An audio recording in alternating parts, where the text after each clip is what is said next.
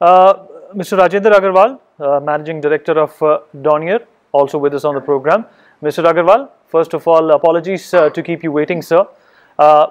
Right at the onset, your initial observations of what you heard.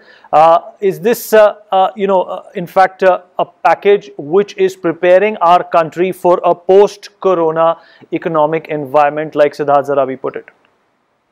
Yeah, see, basically the Prime Minister, under the direction of Prime Minister, the Finance Minister has suggested a very good thing for a small scale and medium scale, and also they have considered the standard, progressive, and also the stress companies.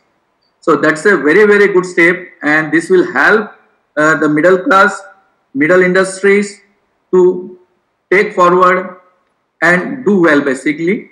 But these all things should be connected with the immediate release of the fund, because today the collateral, without collateral, the bank has to give the funds within 72 hours as to ball rolling the industry.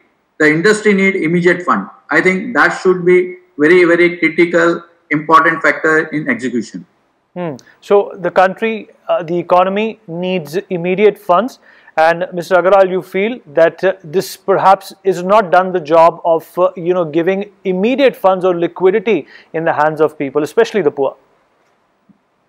No, this is the execution is required. Basically, already Finance Minister has suggested that the bank can give the loans without collateral security up to a 3 lakhs crore, and that's a huge amount.